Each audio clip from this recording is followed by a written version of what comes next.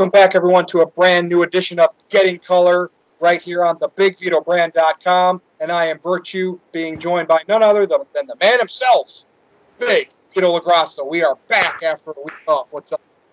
It's the BIGV from the LOG coming right back at you for Getting Color. Subscribe, baby, subscribe.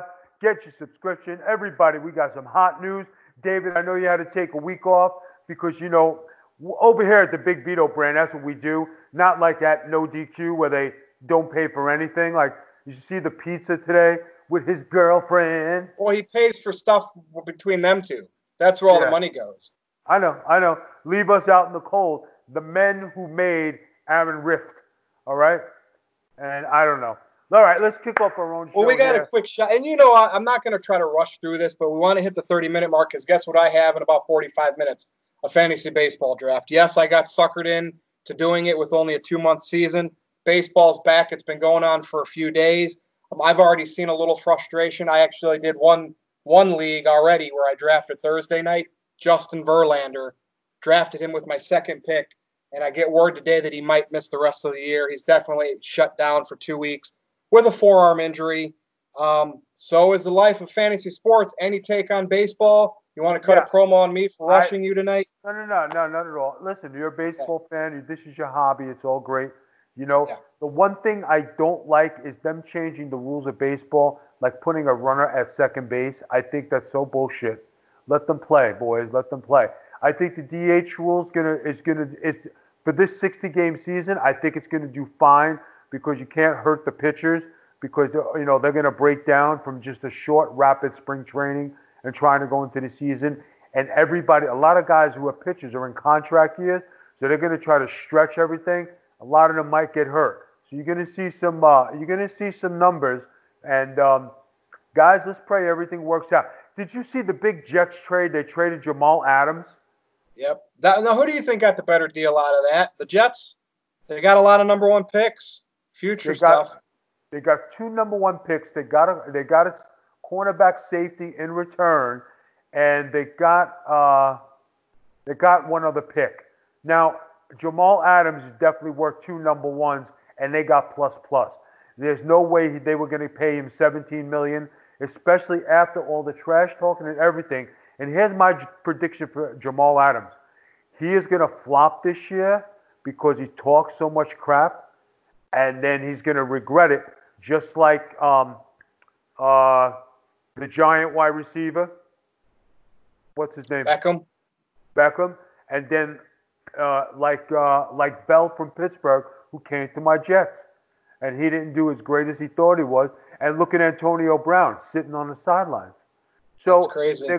There goes a lot to say, guys. When you chirp and you bark and you bitch and you moan, it never works out for you. Just play to your contracts. You'll get your money eventually. By the way, regarding my fantasy league, I drafted Verlander, who I don't know what his status is going to be. But I also got Clayton Kershaw because he went on the DL that night that I did my first draft with back strain, and people were avoiding him, so I snatched him up in the middle rounds, and he's got positive news. Looks like he'll be back as soon as he's available. So you get lucky sometimes, Vito. Do you want to know who you should pick from the Mets? Oh, I got DeGrom, by the way. That was my number one pick. Not DeGrom, but I think you should pick up Stroman because he's playing for a contract, and I think you should pick him up. DeGrom is a no-brainer, but DeGrom doesn't produce wins. Stroman is a wins guy. DeGrom is an ace and a half. He don't need to win to be the Cy Young. But Stroman's available in my league. You know he's got a calf injury and he's like week to week right now, don't you? I would take a flyer on him.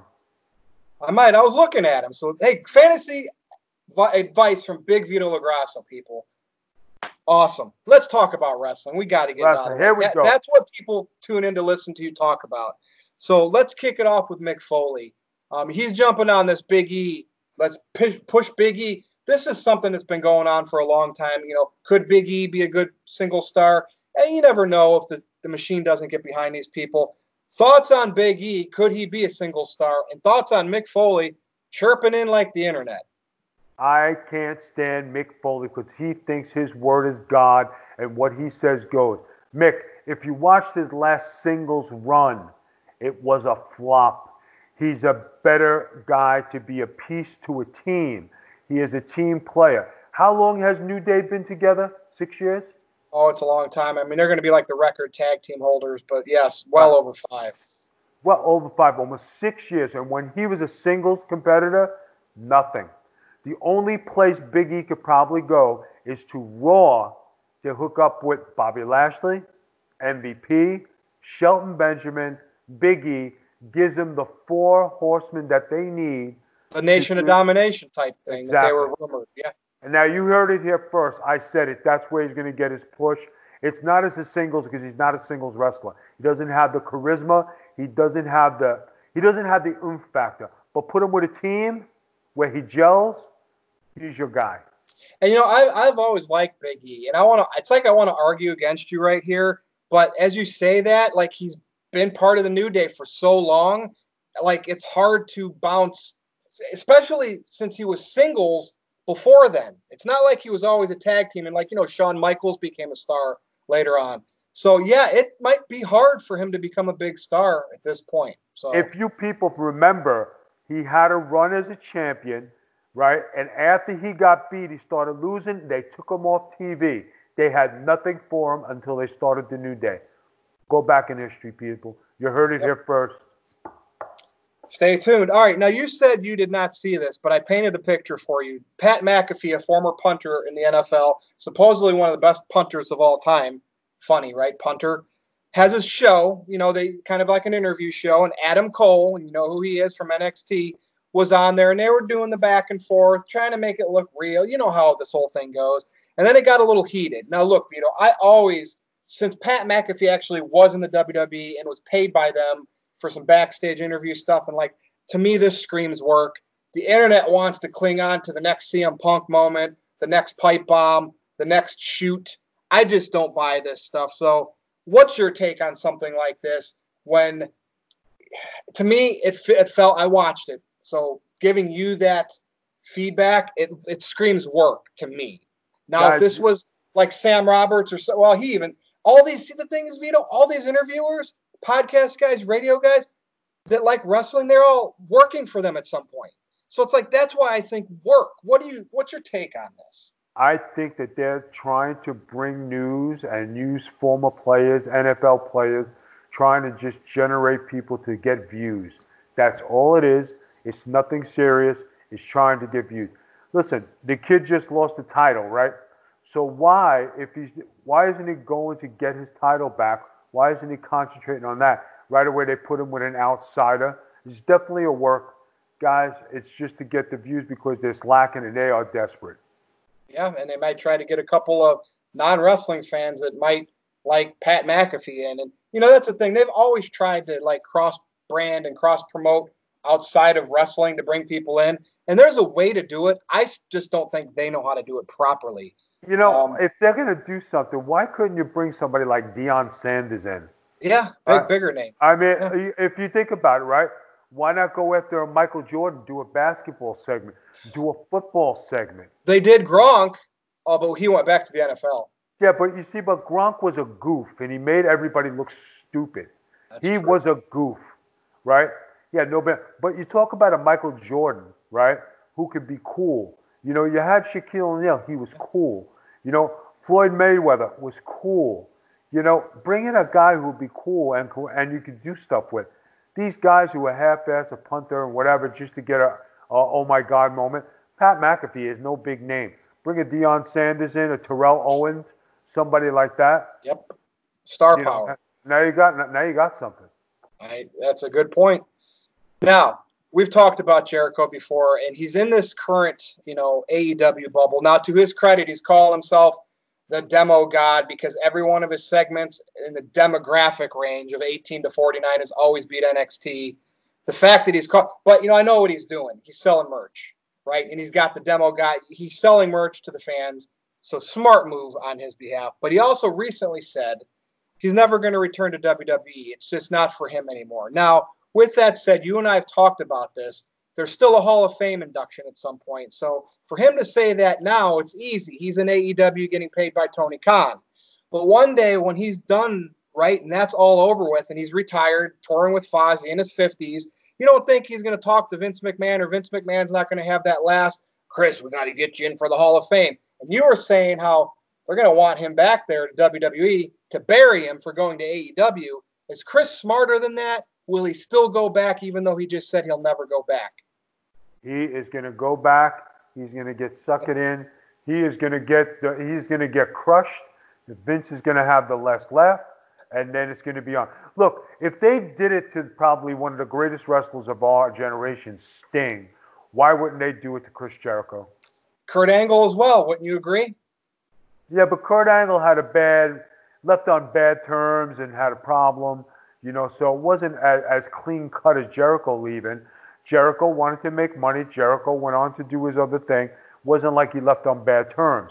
Yeah. But I'm telling you guys, it's going to wind up the same way, and you just wait for it. Because, like I said, if they could bury Sting and make him do jobs, and if he didn't get hurt, he was in line to do more jobs, not only for Rollins and Triple H, but whoever else they were going to put in front of him. And, by the way, the Undertaker-Sting match is probably still alive, and they're going to make Sting job to Undertaker. Yeah, that's a good point. And, they're not going to let that match happen with Undertaker not winning.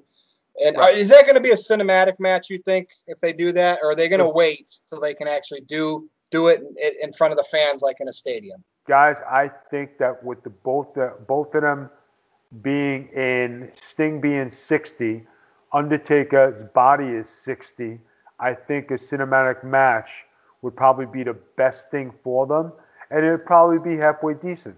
So you'll watch. But Sting is going to do the job. All right. Have you been following this, Naomi? She lost on SmackDown, and the internet's like, you deserve better. You know how the fans go. Yeah. And Booker T started chiming in, hey, you don't just get a spot because the fans say you do. You still got to earn. There's still a protocol, and you know that as being a worker. Booker T's a legend, been to the top, been at multiple companies as well. I think finally it settled down on the most recent tweets. It was interaction on Twitter or some social media platform. Naomi looked like she kind of caved, like accepting his, hey, I'd love to listen to you, respect to you, Booker T. But it started off kind of rocky. And I've noticed that a lot with David, this. That's because Naomi was plugging her thing, saying give Naomi a chance in a hashtag. Yes. That's how it started. So Booker T doing the right thing, and I didn't mean to cut you off, but I got hot about it because he was 100% on the money, 100% right. You don't broadcast your business and beg on. That's like you're begging your boss for a raise. Why would you beg for somebody to book for you when you should go to the office and say, hey, listen, I would like a chance. I would like another run at the title. I would like to have championship matches. But she did it in public. That's poor form. And that's why he got on her. And let's look at some other people that kind of have said some things in public or on Twitter. I think Rusev did something back when they were in Saudi Arabia, and I think he originally got pulled from the casket match against Undertaker, and then they put Jericho in there, and then they eventually went back to Rusev, I think. Right. And look what Rusev, he's gone from the company. So that just kind of proves your point. Like, don't put that out there for the public unless it's something you've talked to management about and you're making an angle out of it, right? Because you're disrespecting management. And I don't care. People can say, oh, the management's stupid. They don't know what's good and what's bad. But when you're going publicly telling your company you need to do better with me, now that company's like, you're making me look stupid in front of all these fans. So 100%. I kind of agree. I agree with you on this. She should never come out in public and never tweet. Guys, lesson. It's just, all right, we were just talking about this. Jamal Adams of the Jets, probably one of the best talents the Jets have ever drafted. And what did he do wrong? He put it in public and buried the company, buried the coach, buried the general manager. I want. Okay, you got what you wish for. There's a way to do it, guys, and there's a way not to do it. You have a contract for the next 4 years. He had 2 more years and 2 franchise tags. Jets didn't have to let him do nothing. They could have sat him home, right, and then bang him out for 40 grand in fines per day that he missed training camp. So what do you get at the end of the day? It's just like Dak Prescott. Dak Prescott was holding out for an absorbent amount of money. He really didn't come out in the press, but everybody did a lot of talking. But Dak Prescott didn't deserve $45 million a year. I don't even think he deserves 25. He has not won anything. It's what have you done for me lately? Mahomes right now is the only guy in Brady because of their track records. I mean, Mahomes is young, but look, already won a Super Bowl. Yeah, but Tom Brady is. Does anybody realize that Tom Brady has been being underpaid for the last 10 years? And Tom Brady right now is making $25 million, and he owns 7 Super Bowls. You mean to tell me that Dak Prescott, because he threw a bunch of yards, okay, with no playoff wins, no Super Bowl rings, no nothing, should get $45 million? Isn't that the same as a guy who was the Tampa Bay quarterback, who Tom Brady just released, who threw for 5,000 yards last year, 30 touchdowns, 30 interceptions, all right? And what did he do? He went to the New Orleans Saints. He took $1 million contract. He says, I still have things to learn. Oh, you talk about Winston? Yep. Yeah, dude, crazy. All right, so let me ask you this. In 5 years from now, is Dak Prescott a starting quarterback in the NFL? You want to know my honest opinion? Yeah. You know the guy, Cam Newton? Yep. And Cam Newton was so flamboyant, talking shit, doing all this stuff. And remember that one play in the Super Bowl where the ball was in front of him and he chose not to dive on it because he was being a pansy? My Broncos won that Super Bowl. You better believe I remember that. Okay. And how has his career gone since then? Look at him. He's basically they're taking a chance at him in New England. And you know how Belichick goes. You don't just get it. You have to earn it. You have to earn it. He's coming off making decent change, and I think he got less than $7.5 million, and I think it's on incentives. I think he also signed like $1 million or $2 million contract, and everybody's mocking it. But what have you done for me lately? Yep, I agree. Speaking of what have they done lately, some former TNA and WWE stars are back in Impact from the Slammiversary, which was a couple weeks ago. So let's go. So you can comment on any of these people. Gallows and Anderson, Heath Slater, Eric Young. I really like Eric Young, and EC3. So some of these people take themselves as a big deal with not giving the right opportunity, which goes back to the Naomi thing. What is your take on any of these people now that they're back in Impact? Gallows and Anderson probably can go back to Japan once the COVID thing and they probably figured this is a place where they could shine as a tag team because they really don't have any tag teams. Over in AEW, they got 19,000 tag teams, so they probably would have got lost in the shuffle. A good point. Heath Slater and EC3. Guys, these guys made comments. You haven't seen the real me. You haven't seen what I could do. You haven't seen how I could wrestle. Heath Slater, we've been watching you for 10 to 15 years.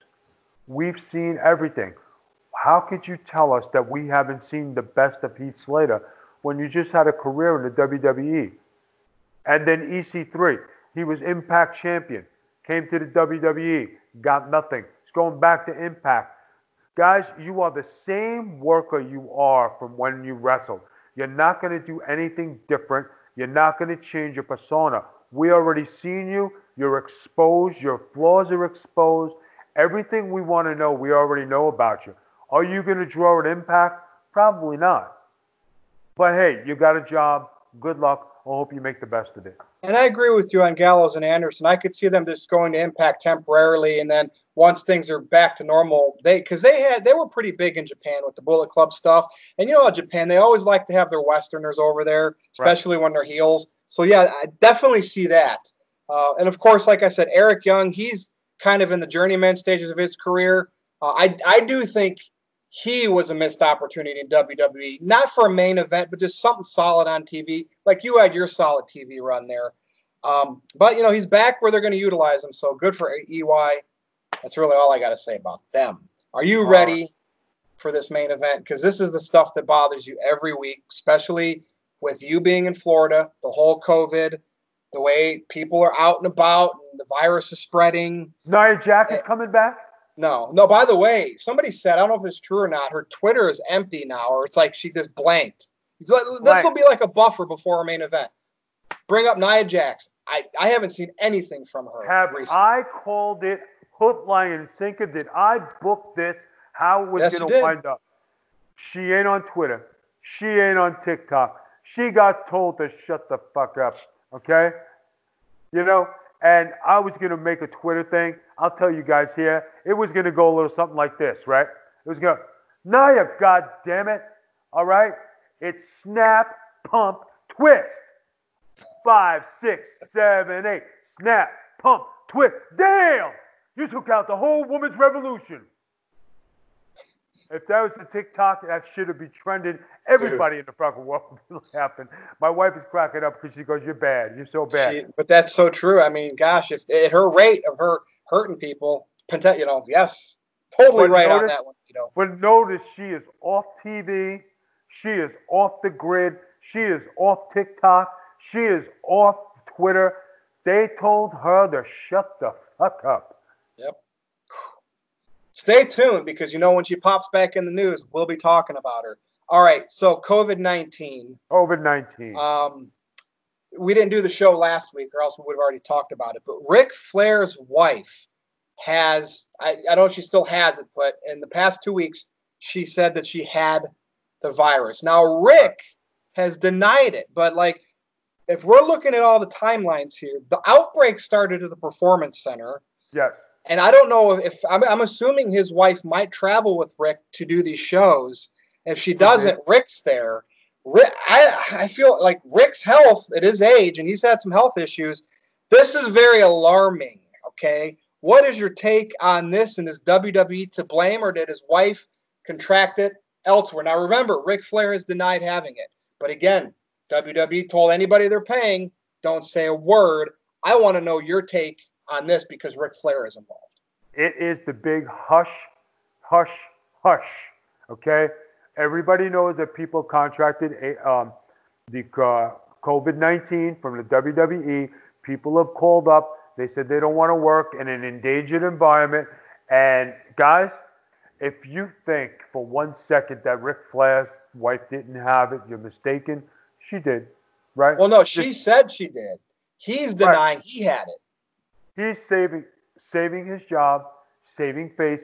He even wants to get back in the ring where he doesn't belong. And I like Ric Flair. I mean, don't get me wrong. I was a fan. I worked with the man. I wrestled against the man. I have no disrespect and nothing bad ever to say about him. But he does not belong in the ring with this generation of wrestlers. It is beneath him. And the only reason he is saving face is because his daughter, Charlotte, is off right now, and she is one of the main cogs in the WWE. I think they give him a little leeway. So, guys, I just think that, you know, with everything that's happening, you know, could Rick have had it? Absolutely. You know, his wife had, you know, Lana's parents, Rusev, Renee Young. You know, I mean. Now, here's something interesting, because you know how they're not allowed to say that they have it? Right. Apollo Crews is the U.S. champion. He was working a program with MVP and against MVP's gang. Right. The next thing you know, at the last pay-per-view, Extreme Rules, he was out. Interesting right there. Do you think Apollo Crews is one of the positive tests? It has to be, because I don't think he sustained an injury. He was actually working healthy. Right. Guys, you're seeing it. And also you're seeing the ratings get lower and lower and lower. What does that tell you? Bruce Pritchard, one of the fabulous heads of the 5 families who bury Russo, is on the chopping block, and they're only going to get so low, people. And then when all the Russo haters and all the people who shit on Russo and, you know, Russo's booking and Russo this, well, you're all struck out, guys, because the product is shit thanks to you, and he's still going to bury Russo. I mean.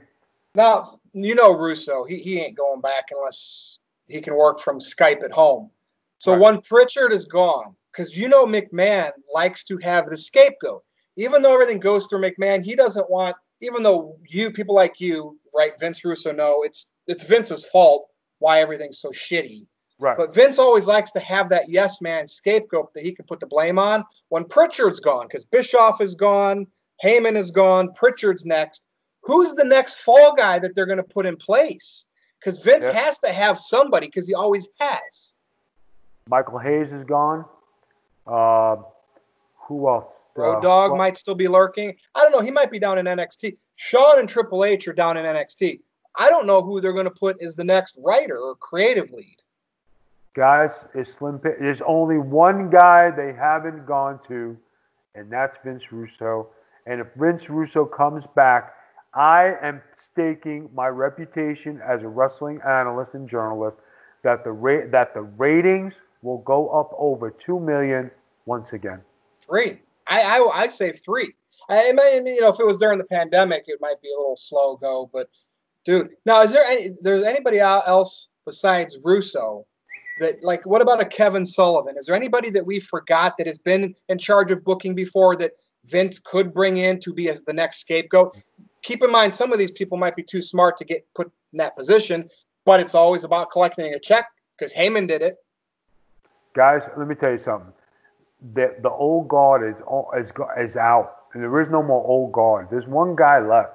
I mean, if you're talking about, like you said, Kevin Sullivan. I mean, I love Kevin Sullivan, and his way of booking and his psychology doesn't mesh with Vince McMahon. It just doesn't. And when you talk about meshing and working and doing stuff, the old guard has a certain way of doing things. Vince doesn't want to bend his rules. Vince wants what he wants. But in this scenario, if Vince Russo did come back, he's going to pay him a shit ton of money. It's going to be Vince Russo's way, and Vince McMahon is going to have to eat it. So, guys, you heard it here, Getting Color with no DQ, David Stallworth. I'm telling you, this is the way it's rolling. Dude, and you notice you never hear about, but ultimately, since, like, I would say the early 2000s, she's been in the creative bubble. Stephanie, she gets like no mention from any of it. It's like she's like got a role, but she never gets heat on her for any of this. Isn't that? I'm just saying, isn't that interesting? She's still getting a paycheck. She's got some role within the company. That's because she used to get involved with the booking, and she did take a lot of heat for a lot of stuff. I think she's involved with the women's division, and I think that's where her niche is going to be. She's not going to overexpose herself as a McMahon and get buried by the media. That's why she's keeping a very low profile. Now, as we'll close this show, I just have to bring this up because you mentioned women's division. You mentioned Stephanie. Remember that pay-per-view they had called Evolution? I remember all of that happened, but you know who was involved when all of this happened? Yes, they still had Becky. Charlotte was there, but they had one Ronda Rousey.